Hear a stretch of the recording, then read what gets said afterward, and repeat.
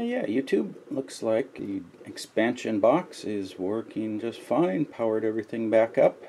Also took the opportunity to blow the dust out of the main unit. It had been about a year, I guess a little over a year since I've had it, so especially the lettering here on the side is actually the air intake, and there's a filter grill behind there, so you need to blow that out periodically.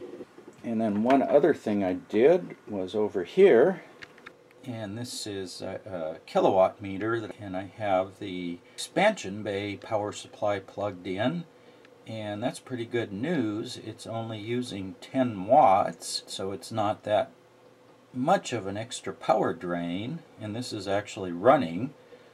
But the neat thing about that is that power supply is 12 volts, which means I should be able to run this off of my solar battery bank, and it'll use less than 1 amp of DC 12 volt DC power.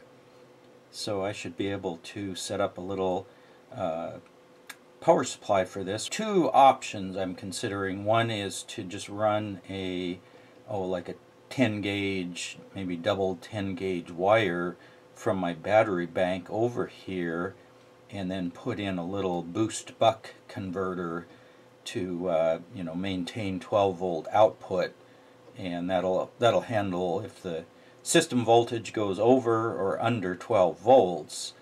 The other thing I might do is set up a small battery in my office here and have that hooked to the battery bank so that it kind of charges in parallel to the battery bank, and then run the boost buck converter off of that battery, so that way if to take the battery bank out of service, the main batteries, I'll have a little battery here, so I could have maybe a 20 amp hour or 30 amp hour battery here and be able to run it like that. So I need to play around with that, but this is good news that it's only 10 watts. That's pretty low power consumption.